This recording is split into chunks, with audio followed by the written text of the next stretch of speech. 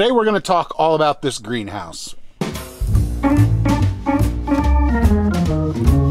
Hey everyone, before we get into the video today, I just wanted to mention that this Saturday, April 11th at 5 p.m., Jackie is going to be live on the Homestead show for their Don't Be Scared, Be Prepared live special. As I'm sure you're well aware, there's a whole lot of crazy stuff going on in the world right now. As some of you may know, Jackie is a licensed mental health counselor here in New Hampshire. That's her full-time job. That's what she does every day, Monday through Friday, 9 to 5, 9 to 6, 9 to 7 some nights. And we were talking with Aust over at Homestead, and both of us thought it would be pretty cool if Jackie could share some ideas on using mindfulness, which is a strategy she uses in her therapy, to help homesteaders be more prepared. They're not anything crazy, they're just some little things that you can do to keep your wits about you mentally in a situation like we're facing today, so you're not getting all wrapped up and anxious over everything. You know, there's a whole lot of anxiety right now out there in the world, and the last thing really everyone should be doing is shutting down with anxiety, but we should be more proactive in taking better care of ourselves during times like this. So again, that's going to be this Saturday, April 11th at 5 p.m. over on the Homestead YouTube channel. If you're not already a subscriber of Homestead, which you should be if you follow us, but if you're not, head over there and check them out and give us a subscription, and then look for us on Saturday afternoon. Let's get on to the video. She's not happy. What's going on, everyone? Jack here at the Mindful Homestead, hanging out outside with Jackie and Emma.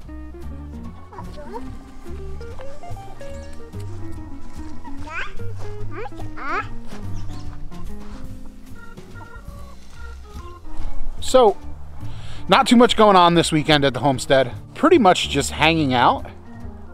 Enjoying the nice weather. It was sunny yesterday and relatively warm, and today it's a little bit warmer. Not as sunny as you can see, but still relatively nice to be outside, especially after it rained all week. It was pretty awful. Nobody really wanted to be outside. So it's pretty nice. We're finally settling into a spring pattern here in New England. The crocuses are up. They're usually the first flowers that we get. So they're up and they're blooming, which is awesome. It's a great sign of spring. It is chick season here in New Hampshire. We have 10 new chicks that we brought onto the homestead for this year. What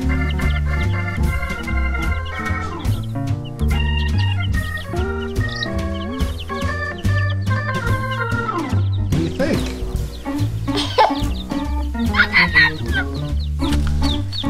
Are we gonna have Emma's own chicken coop when they're bantams?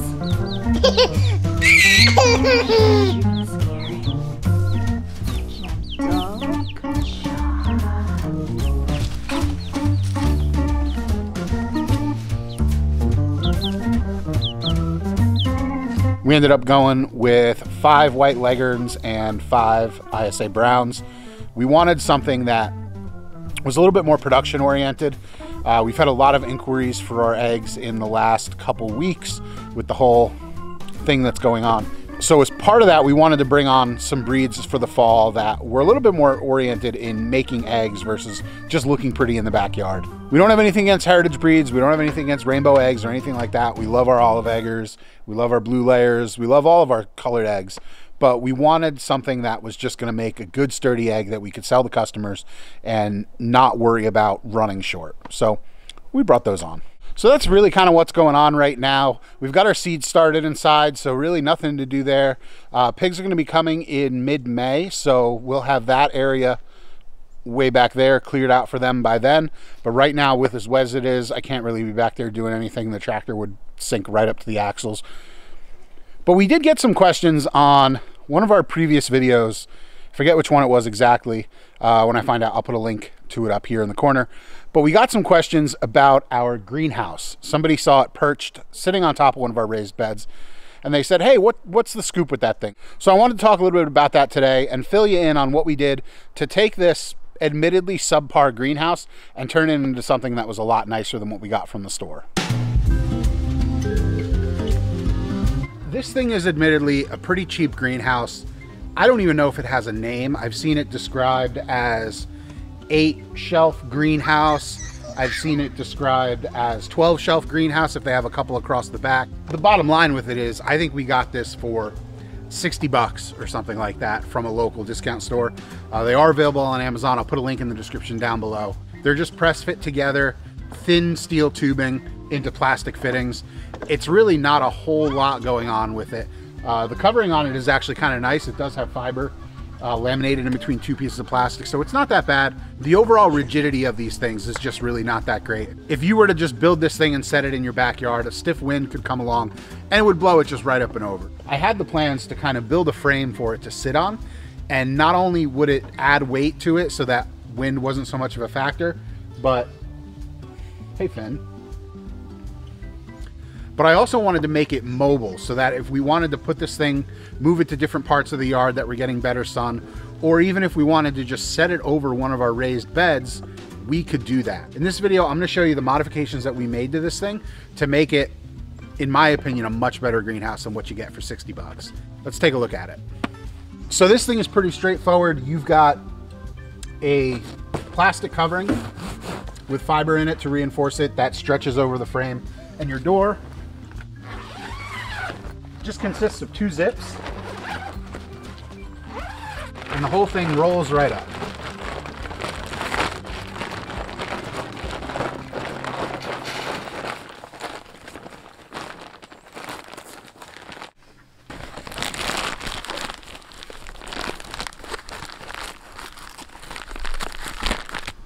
So if you take a look at the inside here, you can see it's got a couple shelves which just sit right here.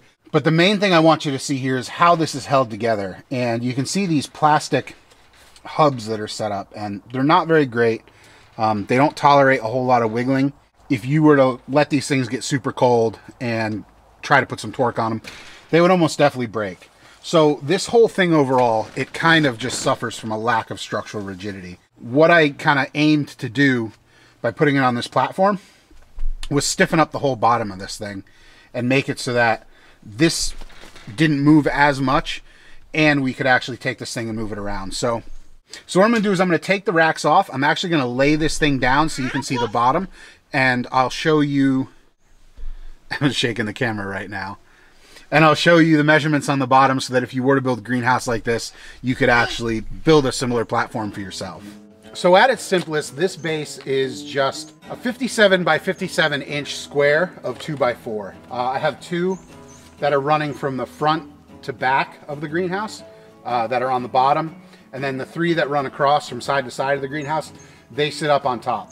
That frame, in essence, allows the greenhouse to sit on top of these 3 cross members. Just attaching your greenhouse to a 57 by 57 inch frame made of 2x4s is going to do a whole lot for the performance of this thing. It's going to make it a lot more rigid.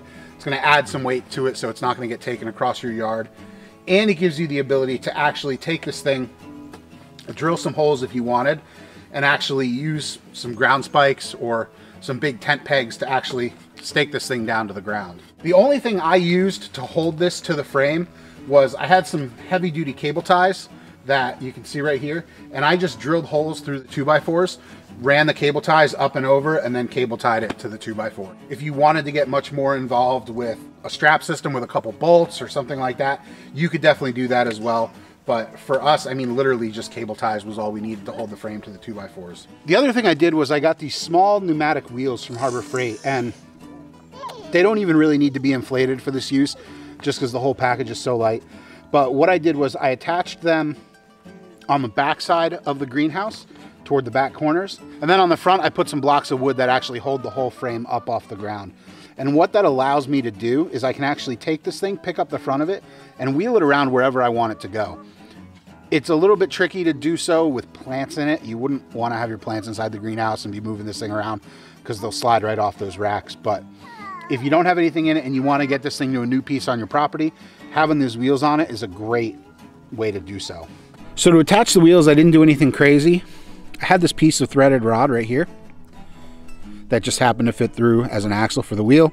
Put an extra piece of 2x4 on the side there. Just drilled a hole through it. Helping out. And then I just bent a piece of strapping at a 90-degree angle and screwed it in to hold the piece of threaded rod.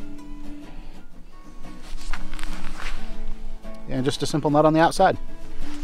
So one of the other nice things about putting this greenhouse on a frame is that it fits perfectly right over a 4-foot by 4-foot raised bed. We have a video on the channel, I'll link it up here in the corner, of us building our 8-foot by 4-foot raised beds, and you can do the exact same design that we use in that video and just scale it down with 4-foot sides, and this will fit perfectly right over the top of it. For starting seeds early in the season, right around now, it's great because you can extend your growing season a couple weeks before your last frost. So if you want to get cold weather crops like spinach or radish or something like that in the ground, you can put them in, water them down nice and good, and then throw the greenhouse right over top of it, and they'll sprout a little bit earlier than if you hadn't used a greenhouse. So those are pretty much the only modifications that we made to this thing to get it to where we have it now. The only other modification that we do make, and I didn't have it shown in this because we didn't do it yet for this year, we take the shelves off for the winter, but we zip tie the shelves to the bars on the inside that they attach to. It's a little bit tricky to think about because right now when you saw them, they were just sitting on top and there's really no sides to them at all, and any plants that you put on there can fall right off. But if you flip them and zip tie them to the bars from the bottom, you can actually create a little bit of an edge where your plants aren't going to fall off to the inside. But other than that, this thing for 60 bucks has been pretty rock solid. It's definitely not something we would want to leave out year round. We take the top off and we bring that into the garage during the winter time so that there's no snow load on it. Even though the little bit of snow we have gotten this spring on top of this thing, it slides right off. We just leave this inside because we don't want the harsh winters to really kind of take their toll on it. We are still looking at bringing in a more permanent hoop house or greenhouse type solution on our property. That's something that's still probably a few years down the line. Been pricing out some stuff. I know Al up at Lumna Acres just got one, which is pretty huge. Definitely not something we want to go that big with. We're probably looking at something more in the 16 to 20 foot range. But for now, just having this thing outside is something to put our seedlings into after we get them off the shelf next to the window indoors. It's been great for us. If you want to pick one up, I'll have a link down in the description to a link on Amazon where you can buy one. As always, thanks for watching, thanks for subscribing, and we'll see you around. Bye.